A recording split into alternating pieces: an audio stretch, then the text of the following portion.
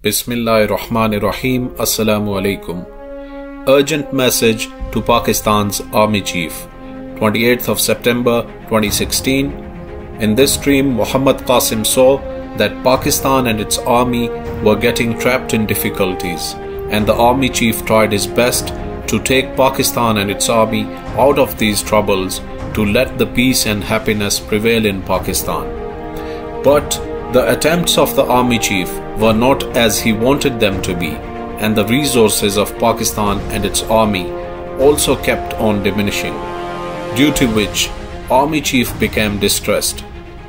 And I became worried upon seeing all this, and Allah came on his urge and said that, Qasim, give this command of mine to the Army Chief of Pakistan, that Pakistan and its army and the Army Chief will stay in the same condition until they listen to your dreams carefully and with attention, and until they believe in the things that which you will tell them.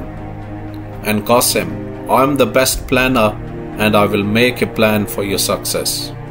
Allah also showed me in the dreams that when the Army Chief comes to know of my dreams, and when he listens to my dreams carefully, then after that Muhammad sallallahu alaihi wasallam will give him the witness that Qasim is not lying to anyone regarding his dreams, and his dreams are true and they are from Allah subhanahu wa ta'ala.